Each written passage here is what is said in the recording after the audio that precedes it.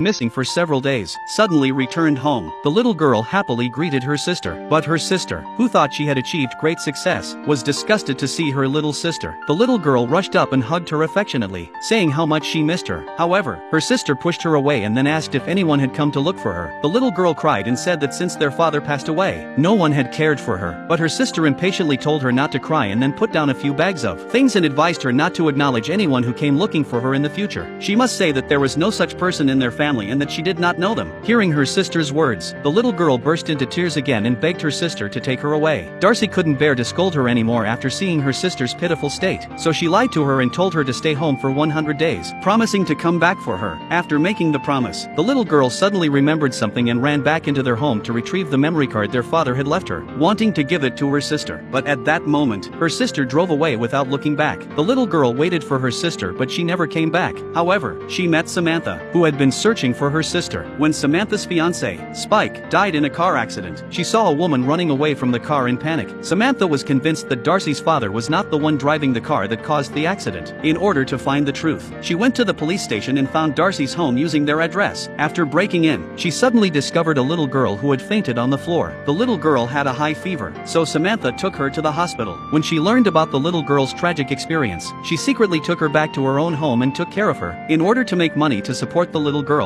Samantha found a job at Ruby Company. Coincidentally, she and Darcy worked in the same department, but they did not recognize each other. However, every time Darcy saw Samantha, she felt that she was very familiar. One day, as they were leaving work, Samantha received a phone call from someone claiming to have witnessed the car accident a few months ago. The caller told Samantha that they had seen a suspicious woman at the scene and wanted to meet with her to discuss it. Unfortunately, Darcy overheard their conversation and became suspicious. She quickly went back and looked up the news about the car accident, and when she saw Samantha's name in the report, she was stunned.